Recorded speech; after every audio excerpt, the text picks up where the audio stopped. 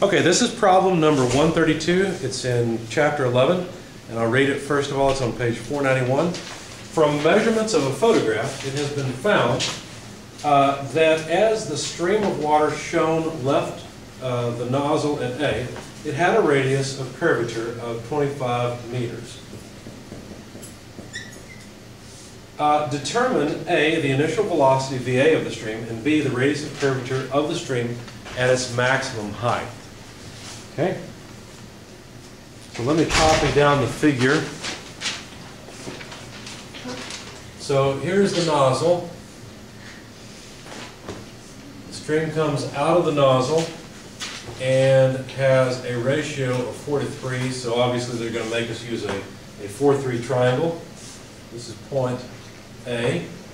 We're supposed to find, let's see, so this is essentially the given. We're supposed to find the velocity at A, and we're supposed to find the radius of curvature at B, where B is at the maximum point of the stream. Okay?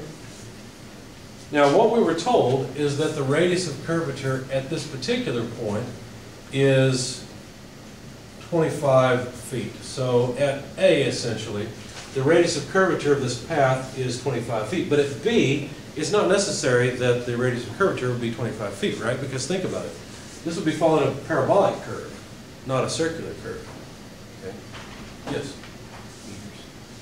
This one's in meters. This one's in meters. Great. Well, for some reason I have feet in my notes.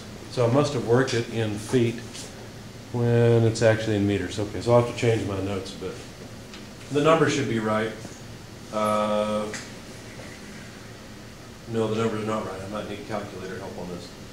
Okay, so the radius of curvature is 25 meters. And what we'd like to find out initially is the velocity at A. And you might look at this and be a little bit confused and wonder, well, how on earth is the velocity at A related to this radius of curvature thing? It's actually not all that complicated. It's just a matter of thinking. As soon as the particle leaves the nozzle, what is its acceleration? What do you think? Not zero. Negative G. Is G, right? In this direction. Or if we're going to take a XY coordinate system as we usually do, then it's negative G in the Y direction. So that's the acceleration. If we know the acceleration, let me change the colors. If we know the acceleration is G in this direction, well, what does that tell you about the normal acceleration? Because there would be a normal acceleration, right? The normal acceleration would be a component of G. See how this would have to be the normal acceleration? And this piece back here in the tangential direction, A sub t, would show you that the velocity overall is decreasing, right? Because G, the acceleration of gravity, is pulling away from velocity. Now, that might be confusing because one other fact that you know is true is that the x component of this velocity is constant. But that actually makes sense because look, G only acts in the y direction, so the x component has to be constant. So once again, it would be valuable to calculate the x component of the velocity. So let's just go ahead and do that. VAX, okay, help me out here. How would I calculate VAX based on VA? What would you do? Move out of your way. 3/5, that's right. Just notice that you've got a triangle here, right? The x would be the hypotenuse. yeah. Yeah, it's the x. Yeah, you're right. You were on the right track, so I went ahead and said you were right. Okay, the 5 length, or the unit 5 length, would be analogous to the velocity that's coming out at A. Now we're interested in the x direction component, and so it's 4/5 of the velocity at A. Okay? So when I calculated that, I did it in feet per second, but my numbers should come out the same, just the units are different. Let's see, so the velocity in the x direction should come out to about 20.30 meters per second. Okay? When you get up on your shoulder. I'm sorry. I'm jumping ahead. I'm sorry. I haven't got the velocity at A yet. Let me try that next. Hang on. Hold that thought. I'm sorry. How are we going to get the velocity at A? Well, here's the key. You know that the velocity at A is just the tangential velocity, right? And so if you take the square of that tangential velocity divided by the radius at A, you should get the normal acceleration, right? Because that's just how the tangential velocity relates to the normal acceleration. But you also know that the normal acceleration is just a component of g, right? So now here comes the tricky part. We have to somehow figure out the magnitude of this normal acceleration based on g and the fact that we essentially have another 4, 3, 5 triangle. Now my drawing's not good enough for us to really figure out, just from the drawing, which side is the 4 and which side is the 3 side. So let me start off by extracting that triangle. Since I'm working over here, I'll just pull it off over here. So here is G. We know G is going to be the 5 side, right? And we know we've got a line like this and a line like this. But which side is 3 and which side is 4? How do we figure that out? Well, the way to figure it out is by looking at, you can't just look at the square angle here and assume that's the same, right? Because it could flip, it could be either way. So what you have to do is look at lines that are related to each other. So we have to somehow relate this line to one of these lines and this line to one of the lines. So how should we do that? Any ideas? What do you think? Well, go ahead and give it to you. It turns out that this is the 4 side and this is the 3 side. Now, how would we know that? How would we know that that's the way it is? Well, one way we could do it is by being more careful with your drawing.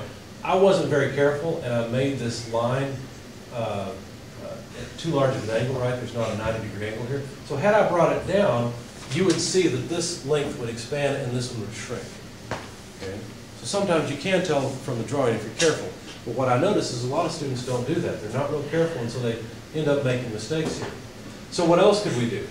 Well, notice that, let's see if we can figure this out. These two lines are perpendicular to each other, right? And so essentially, this line is perpendicular to the hypotenuse. So the hypotenuse on one is perpendicular to this line. Well, what line is this hypotenuse perpendicular to? You can see it, it's right here. Does that make sense?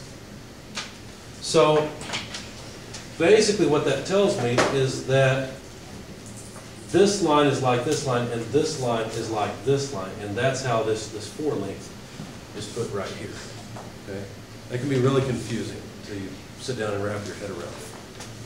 But I like this problem because it includes something that doesn't have an angle. If you wanted to make your life a little bit easier, what you could do is say, well, there's some angle theta in here, and you can use that angle to figure out that the angle theta is also right here. How could you do that? Well, you know that this is a 90-degree angle. Therefore, this angle here is part of the 90-degree angle, and it's the same as this angle over here. If that makes sense, great. If not, hopefully you can rewind the video and look at it because we're running out of time to capture the video. All right, so anyway, the point is that the normal acceleration will be equal to what? Let's see, it would be 4/5 of g, right? Because of the geometry. Can I erase this triangle? Is that okay? Yeah. All right. So, to calculate VA, all I would have to do is rearrange the equation and say, well, let's see, multiply rho on the other side, take the square root, doing all the math quickly, 4/5 g rho A should be the velocity at A. Now, this is where I need some calculator help, because like I said, I plugged in g in units of, or English units, so it's 32.2 feet per second squared. Anyway, VA is the square root of 4/5. G is 9.81 meters per second squared. And the radius of curvature at A we were given is 25 meters. So a couple people, please plug that in your calculators. Let's see what we come up with. And see what we got. Okay?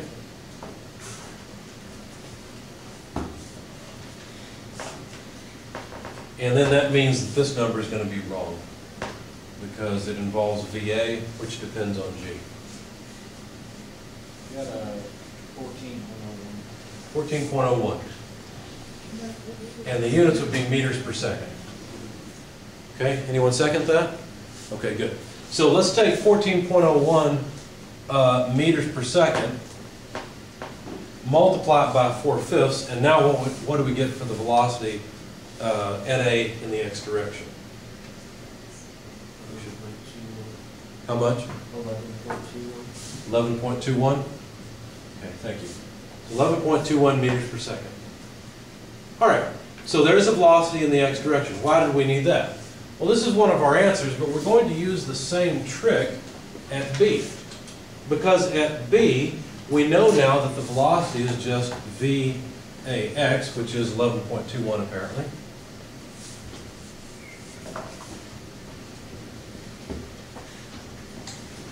And now we'd just like to find the radius of curvature. Well, how do we find the radius of curvature? Well, here's the trick. The normal acceleration is just equal to G, right? Has to be, because it's at the top of the curve. So, what do? Well, we do something very similar here. Basically, we just say that the velocity AX squared over rho B is equal to the normal acceleration, which is just G. Notice I'm not particularly concerned with the sign, because I'm really using more of a normal tangential coordinate system than a Cartesian coordinate system. Okay? All right, so the what are we trying to find? We're trying to find the radius of curvature. So the radius of curvature at B would be, you know what, let me move that down to the next slide for the video. So the radius of curvature at B would be equal to VAX squared divided by G. Okay? So let's plug in the numbers, see what we've got, and then we'll be done. So 14.01 meters per second, quantity squared, divided by 9.81 meters per second squared. And what do we have? Isn't it the 11.21 velocity? Sorry? Oh, you're right, thank you. I plugged in the wrong number. 11.21 meters per second, thanks.